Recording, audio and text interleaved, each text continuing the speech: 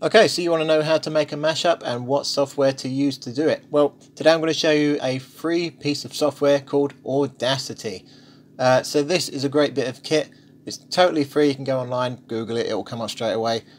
This is used by hundreds and thousands of mixers, DJs, artists, people making mashups, bands, all sorts of people using this to make music quickly and simply. So I'm going to show you quickly how to put a mashup together. So you can see here I can file, import audio.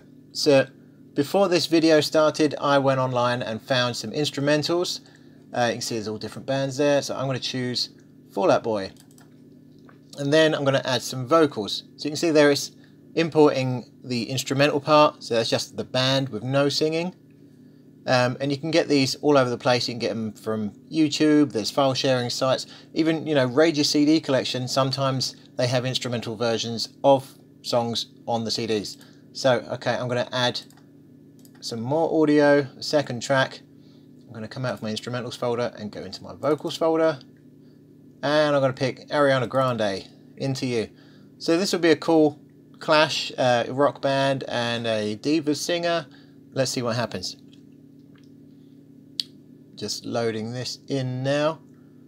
Now chances are, straight off the bat, things are not going to line up, so I'll show you how to make things fit.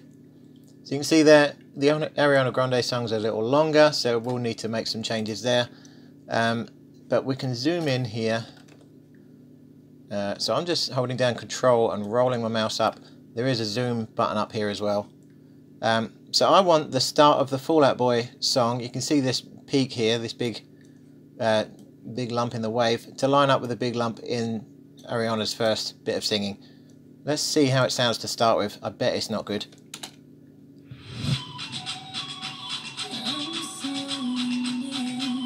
Yeah, doesn't line up. So I'm going to take some of this blank space here, just highlight that, and I'm going to do Control C just to copy. And I'm going to go up here at the start of this musical part and Control V, paste it in there. And you see that shifted over.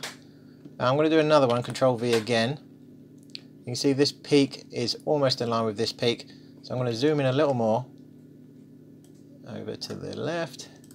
I'm going to take a smaller chunk, copy, paste, and it's almost there. Let's see if that sounds any good.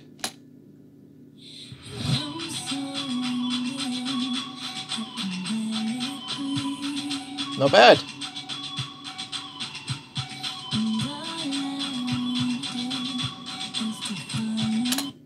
Cool. So there you go. That's how you merge two songs together.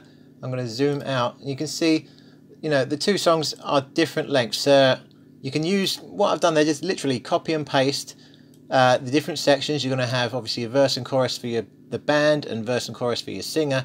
Try and get those to line up. You can be experimental with it even. You don't have to put all the same parts in the right orders that the original artist intended.